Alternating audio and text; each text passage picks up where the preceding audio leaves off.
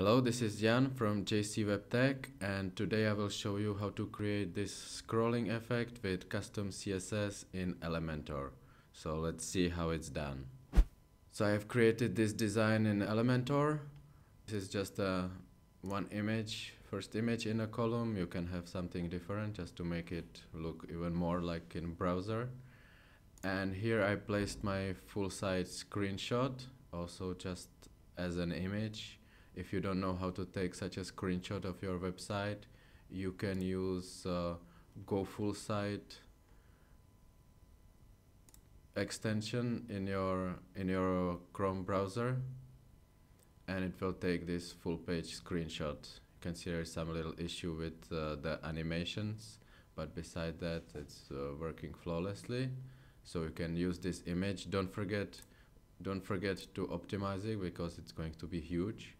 So I would suggest you change the dimensions of the image to such dimensions you need, and then you can optimize it further. I would recommend you this image coprocessor, where you can further shrink the file size so that it's not huge.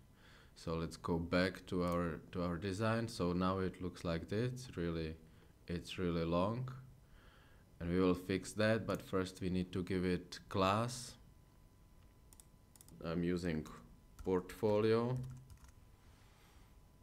for this.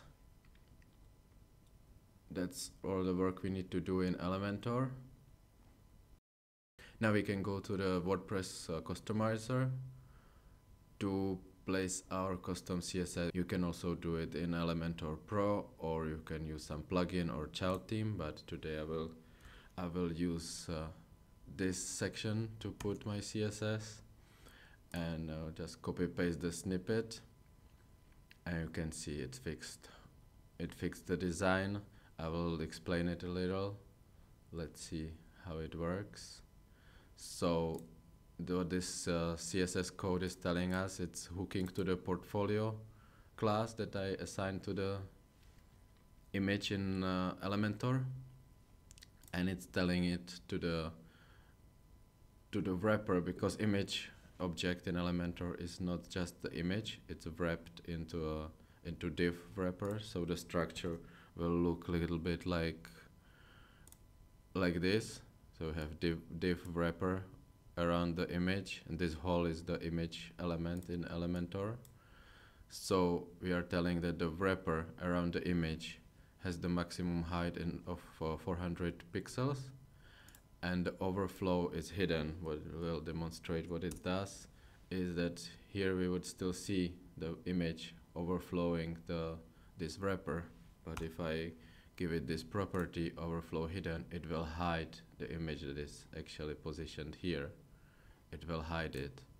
And then we will style this actual image that is inside this div wrapper, like in this structure, and we will say that we'll have width 100% just to stretch it over the whole width of the element. And in the initial state, we will say it will not be scrolled. It means that we will not be translating it in the y-axis by any measure. And the last thing is saying that any transition, any changes that we will apply on this element will take 7 seconds. So here you can change it to your liking. You can delete this, but just for demonstration of the structure. And last part is that this means that when we hover with our mouse over the image, these CSS are going to be applied, which means that it will be scrolled in the y-axis by 100% minus the width, so that it stops exactly where the screenshot is ending. You can see it works well. It even works on a mobile, because a click on the image will be represented same as hover, so it's also mobile friendly. You can get this code in the description, but we can try to bring it even a little farther and make it a little bit more real life. So I have this another snippet here. Looks a little bit more complicated, but I will explain. First I'll show you what it does.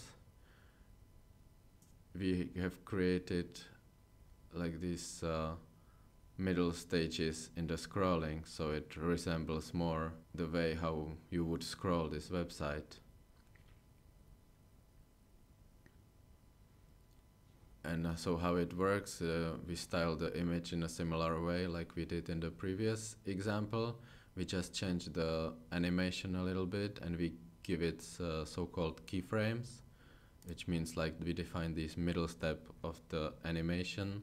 So you can see that we defined that on hover we will give it this animation that's called scroll. That will take altogether 10 seconds, and the keyframes of this animation scroll are in 0% of the animation it's not scrolled. Then in 20% of the animation it scrolls by 15%. This step wouldn't need to be here because we are not doing any calculation, but I can stay here.